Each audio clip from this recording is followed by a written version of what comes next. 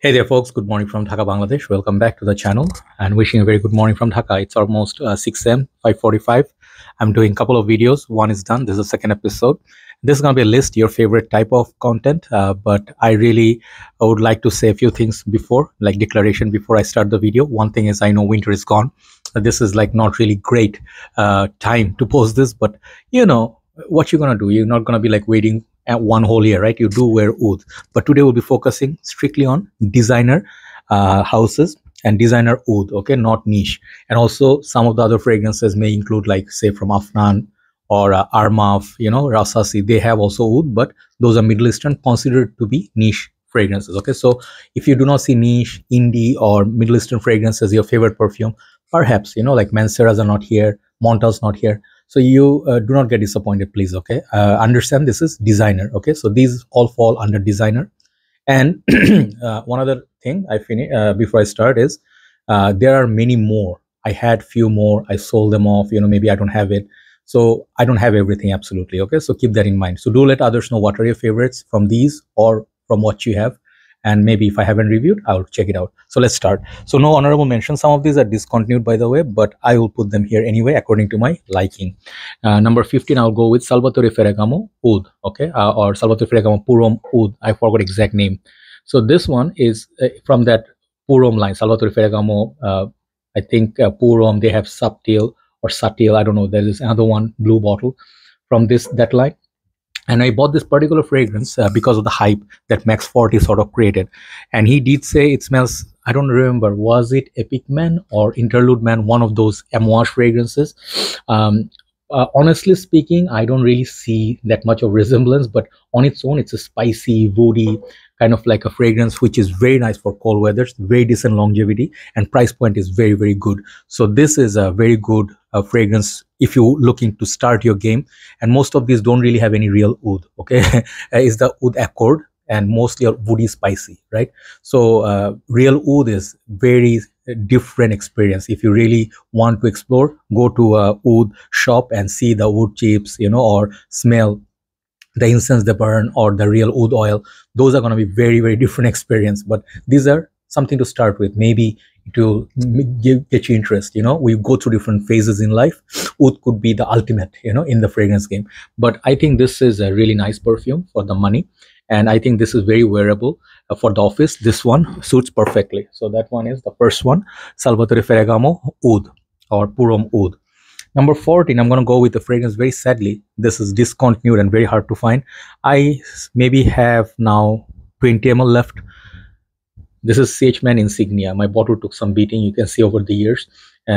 This was one of those limited time releases, and they do release a lot of these Men flankers. Some of them are miss, many of them are miss, and some of them are hit. This one is a hit. This one has that oud in there, the golden emblem or embellishment, whatever the thing you say. The gold represents oud, like it's more precious than gold, right? This fragrance is so amazing, so amazing. Nobody talks about it, and I actually think this was one of the best oud ever made in designer history. And these are more of their higher end line, so you have to spend more than $100 to buy this, but it's okay. There's oud attachment, name attached to it. It's worth it. Okay, so Men Insignia, it's low down in the order because very hard to find. Okay, so this is the number 14. Okay, so let's see what we have next. Okay, the next one was one of my most favorite oud, like mixed with blackberries, berries. If you do love note of berries, something fruity, a little bit of a rose, but then the third player is oud, sort of soft, floral, fruity oud. This one is a must check. There are two from the line, one for women and one for men, but I think this is pretty unisex. Gucci Guilty Oud. Okay, I have a couple of Guccis here. There are 3 Guccis that I own. They have oud accord, but I picked only 2. This one, more and more I wore it, I saw one thing. It kind of has a side of oud satin mood. If you like that, you'll like this. I'm not saying this is a clone of that, but it's pretty much in the same family. Very fruity, very sweet, very wearable. This one definitely in my list. 15, 14, 13. Yeah, number 13. Number 12, I'm gonna go with a fragrance which started my oud journey. This is the first and the most affordable in this list. I don't know how they do this. The quality is unbelievable from this house, and I always have respect. One Man Show Oud edition by Bogart. I understand some of you will say synthetic, headache inducing, leather, animalic. Yeah, I understand. But show me another fragrance from another house gives you a oud fragrance at this price point. This one, when I bought it, it was darn cheap. It was under $15. Now it's more about 25. But get this, if you really want to start your game and you just want, like, in a cold weather, really beast mode, almost 24 hours longevity, there you go. Pure respect. I say thank you, Mr. Jack Bogart. One man show, Oud edition. Definitely for me, very special. Next one, I think there's a new version out of it. This is officially discontinued, but I adored this. This is from House of St. Dupont. Oud at Santal. Okay, Oud at Santal. Okay, so now these dark bottles are gone. You'll see mostly the golden bottles, which also I believe are gonna go. Perhaps this is called now Oud and not at Oud and Santal. Okay, so you can see from the name Oud and Santal. So this was, my God, when I saw this line, Oud at Rose, Oud at Santal, these two were phenomenal. I do have love for Oud and Rose. That one is great, but I believe the original dark bottles, they were the ultimate. Okay, absolutely sorry guys, you know, we do have this power failure thing happening in Bangladesh, but I am going to be determined. I'm going to be continuing this video even if it goes away again. Basically it's running on generator now, the power, so one big light is gone, but I'll continue this. Hopefully you can still see. This is the downside of living here. Once in a while we do face this in winter time, colder weather time, power failure. Anyway, so what I was saying, this fragrance, you know, Oud at Santal, it's similar to one fragrance which is very popular, which is called Black Afghano, but this is better than Black Afghano by all means in terms of pricing. Great fragrance if you love oud, very rugged, masculine, smoky, dark perfume. Let's see top 10. And I'm really sorry, man. You know, I can wait basically 1 hour before the power comes, but if it, you know, doesn't happen, so I don't want to start the video again. I am in a groove. So next one is gonna be Dolce & Gabbana, the one Royal Night. Okay, my juice level, it's around about 20 ml or something like that left. This is the special edition. This was superb hyped, superb hype when it came out first. Okay, like every reviewer, they were gaga about it. So this one got as much love as Dior Fahrenheit, Dior Fahrenheit's Absolut or Dior Homme Parfum, and it's actually like really treasured by many reviewers. It has a date sort of a ambery sort of touch to the original DNA, and it's longer lasting than the the one DNA. Okay, I had the Mysterious Night, which is a saffron rose mix, which also has oud, but I cannot wear that for some reason. It gets me headache. This one is a sweetheart, Dolce & Gabbana, the one Royal Night. Prices are skyrocketing on that one now. Very good oud fragrance. Next one of my favorites, I have to show this, Philipp Plein No Limits. So the big daddy of that is right there, the skull version. I do not show that because that's ridiculously expensive, 350 bucks for nothing. Why? No, I am a collector. I got it because of the bottle, but this is the same exact fragrance with a little bit less potency than that. That one is a 24-hour fragrance. This one is a modern, rugged, spicy, oud, smoky, you know, like a playful fragrance. I just love it. This is such a manly man perfume. Just love the bottle as well.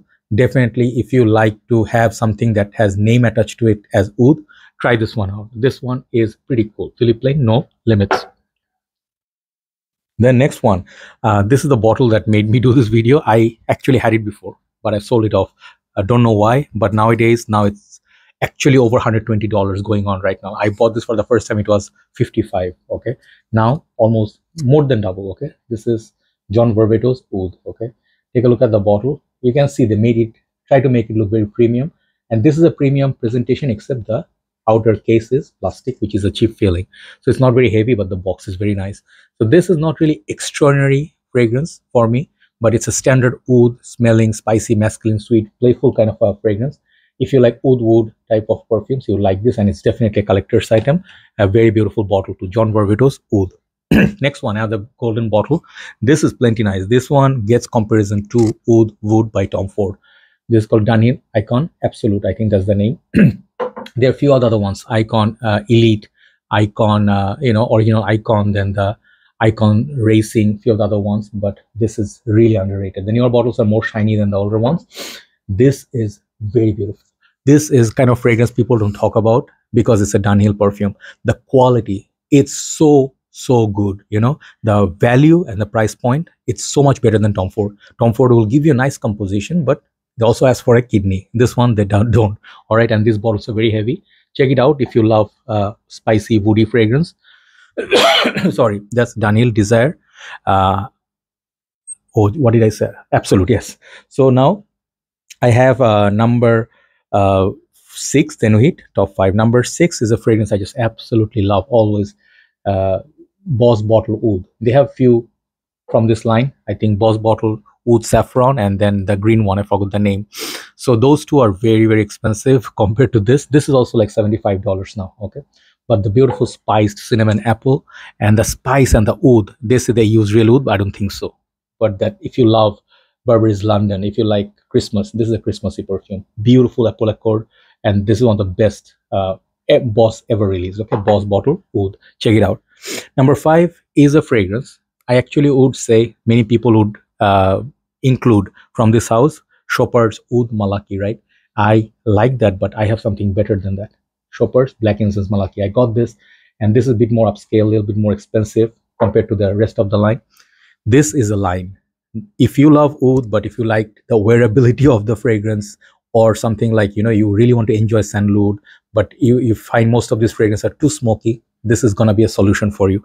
The dry down is so wearable, such a beautiful, long-lasting winter perfume, and the oud in this I absolutely enjoy. But Chopard's Black Incense Malaki is mostly on the incense focus, but also got oud in there. Beautiful perfume.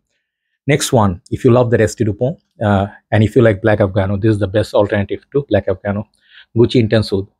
Yes, this perfume is now super expensive, super rare, and I don't think it's worth it at that price point, about $200. But again, nonetheless, a beautiful bottle, beautiful like presentation, and it's really wearable too.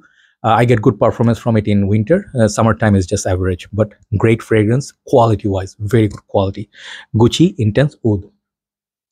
Let me show you number 3. Then I hit number 2 and number 1. Number 3 is this one. M7 Oud Absolu. Sadly, I don't have YSL M7, and these are the next generation. I do have the other bottle as well, which came after the dark bottle. This is the exact same fragrance, but the dark one lasts 2 hours more. So YSL M7 Oud Absolu replaced sort of like M7, but it's not as good as M7. But this is such classy fragrance. The opening is beautiful, playful, got this mandarin orange like opening. It's a juicy opening, and it's not really like a skanky oud. Very classy gentleman oud. Check it out.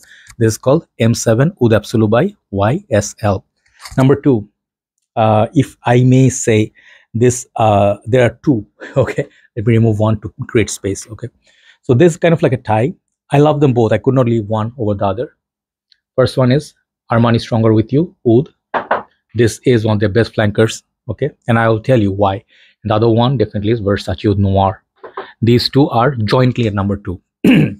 They don't have any connection, by the way. Versace Oud Noir is a spicy, woody perfume. This is a sweeter, fruity oud, which Armani gives with the original Stronger With You DNA.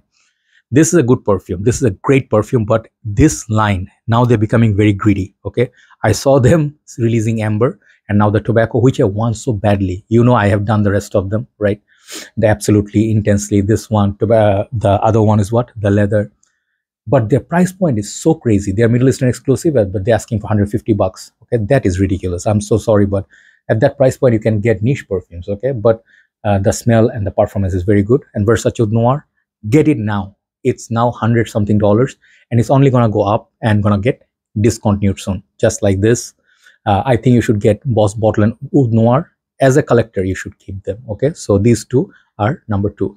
Now number 1, many of you will not agree. This is the greatest of all time. If you ask about performance, quality, presentation, the people, when they don't talk about it, I feel very agitated and I feel depressed where people say a lot of other fragrance name, Dior Parfum, greatest of all time. I understand, no problem. This thing literally better than Dior Parfum in terms of quality, performance. Like the smell is so rich.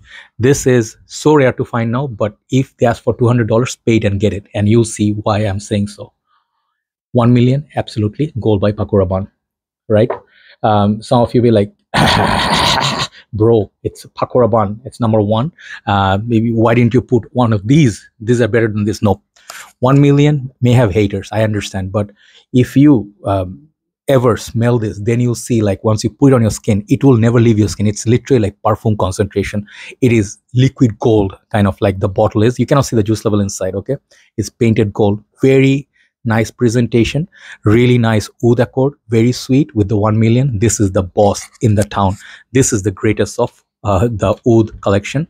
If you ask me, Dior Fahrenheit Absolut, yes, I have that. Great fragrance. The Fahrenheit Le Parfum, good, but not oud there, more boozy. And then Dior Homme Parfum, okay, not bad, but too unwearable for me. So even if I find it, I have it like in my collection, but I would not put it ahead of this. I will not put anything designer ahead of this because this is my love. Okay, so there you go, 15 oud fragrances plus one, so 16 fragrances. You can try them out and do suggest to me which ones I'm missing, I need to try. If I don't have it, I'll try. Have a nice day. Thanks for watching, and sorry for this light condition, but I was in a flow, so I want to finish the video. Do apologize for the mishap. Take care. See you soon. Bye bye.